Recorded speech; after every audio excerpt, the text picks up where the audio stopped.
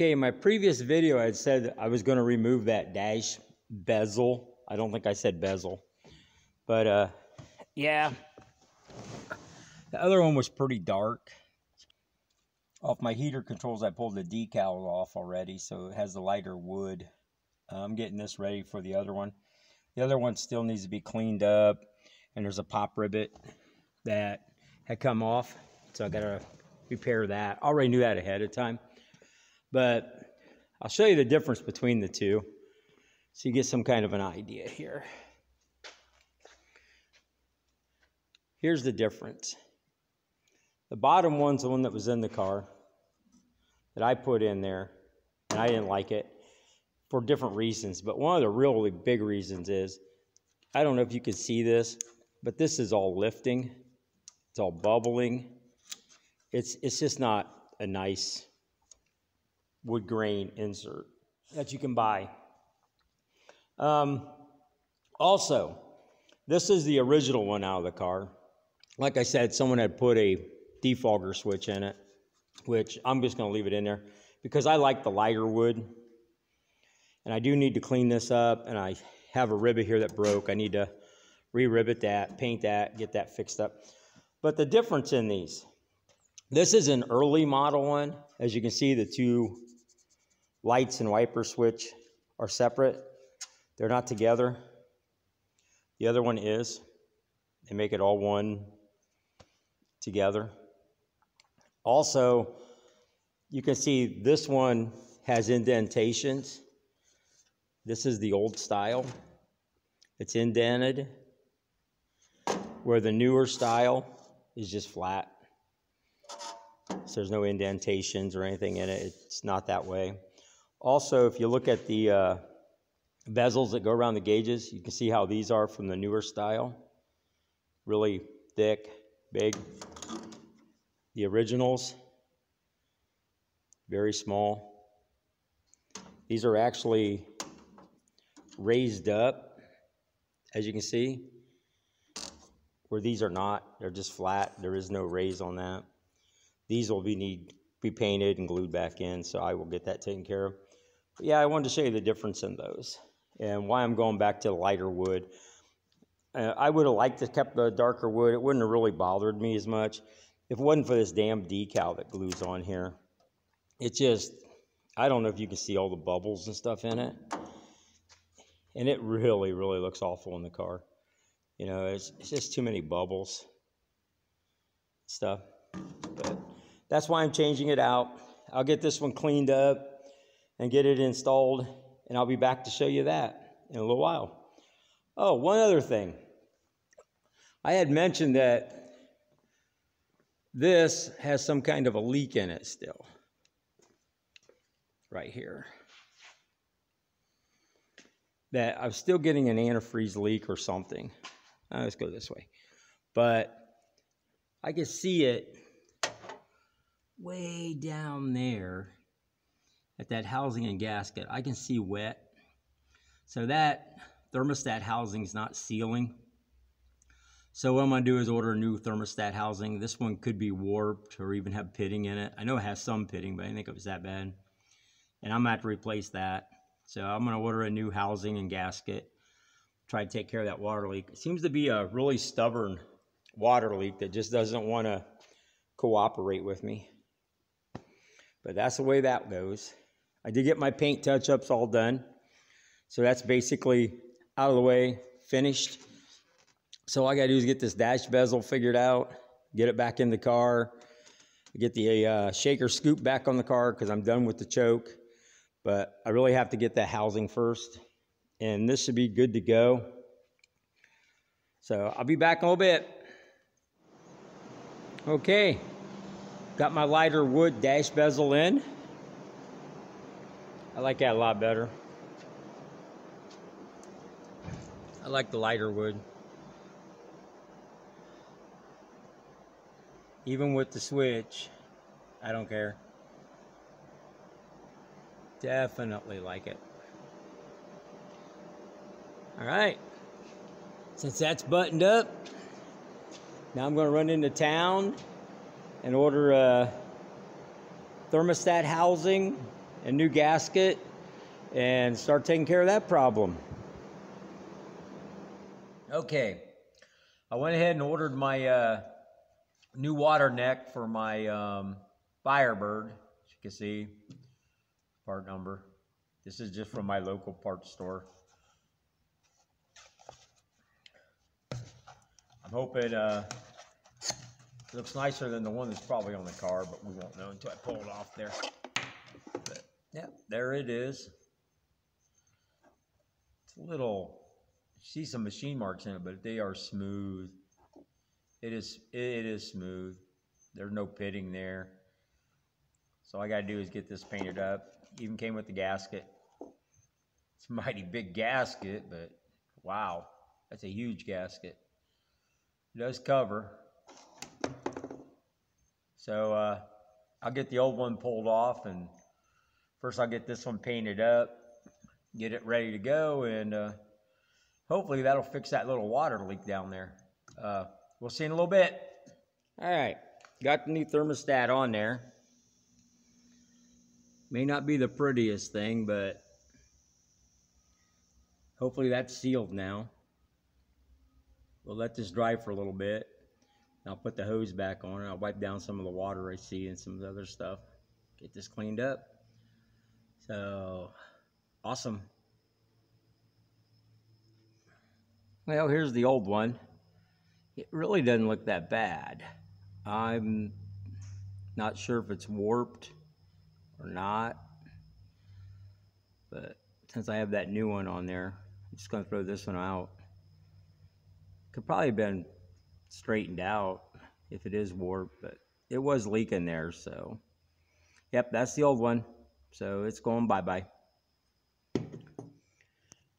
Well, I got that all back together. Major fail. I do mean fail. I don't know if I waited or did not wait long enough for that RTV to dry. It poured water out. And what did I do? Hey, I put it back together and decided I was going to go for a ride. And this is what I got before I really got out of here.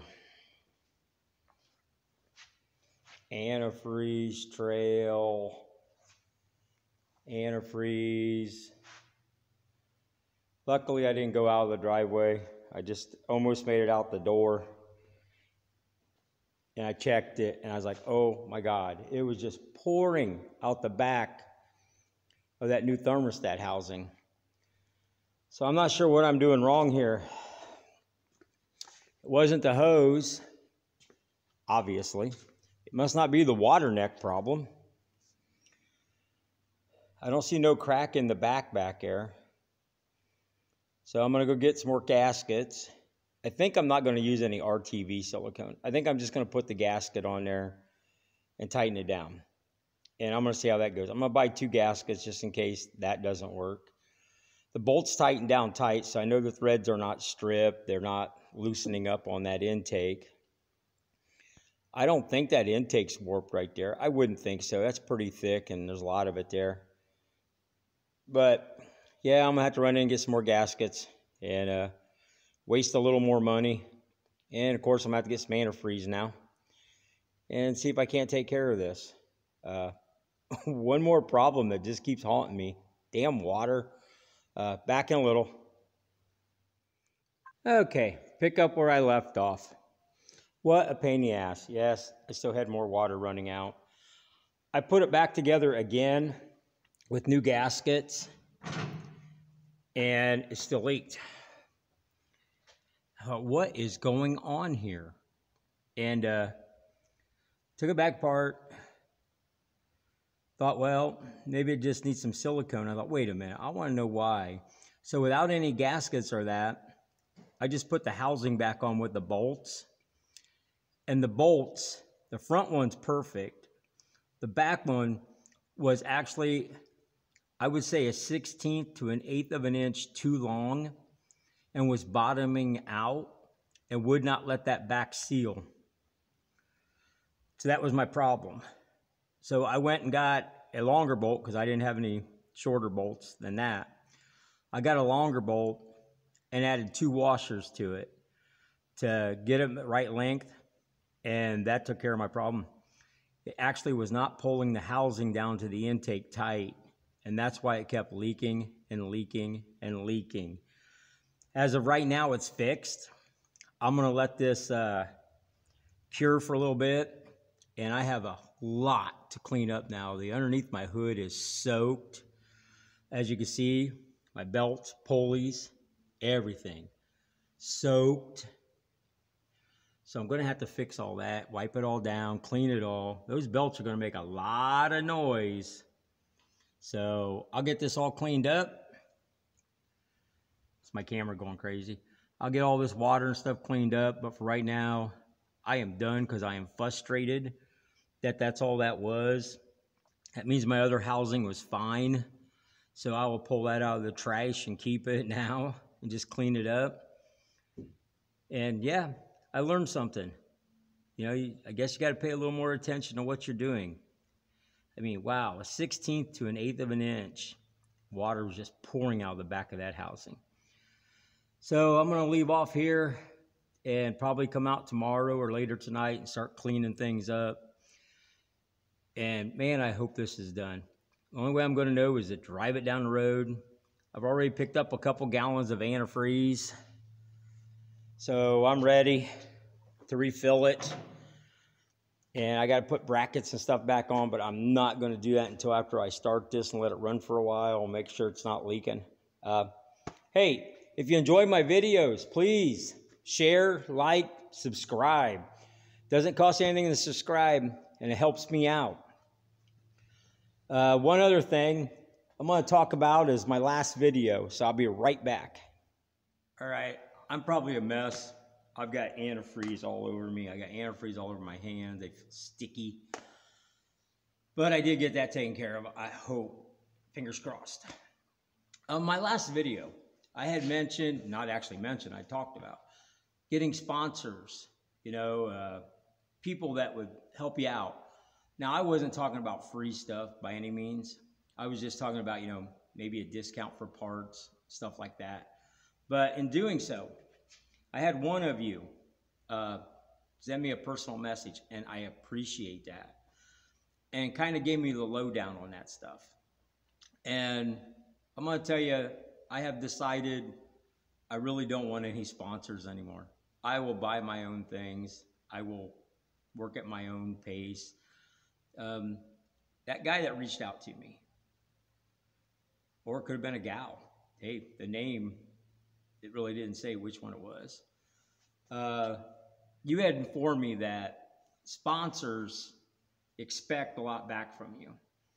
They want you to put maybe their decal on your car. They want you to go to car shows and advertise their stuff.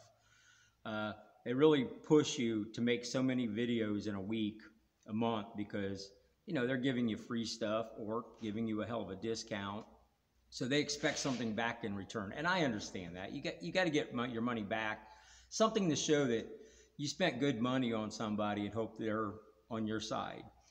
But one other thing had come up, that sponsors these days really aren't looking for old guys like me that restored old cars. They're actually looking for people that are modifying their new cars. You know, your Mustang GTs, your Hellcats, you know, your, heck, I don't know, Hornets that you buy. But yeah, that person informed me that those sponsors want modern. They want today's stuff. You know, that's what they're pushing. That's what they're selling. You know, they want to push the new products on the new cars because there's a bigger audience for the newer cars. You know, there's a bigger audience that are out there, these young kids, doing fabulous things with their cars and making hundreds of horsepower more than they can with the factory, where somebody like me is just restoring a stock old car. And there's not a huge following to restore old cars. There's more of a following for redoing new, modern stuff. And I never really thought about it until that person reached out to me. And like I said, I appreciate you reaching out and filling me in on the really lowdown of what sponsors are looking for. So I guess I'm going to give that up. I don't want any sponsors. You know, I just do my own thing, you know, and have fun doing what I'm doing. I guess I shouldn't make this like a job, because this is a hobby. And if I turn it into a job, I'm going to hate it.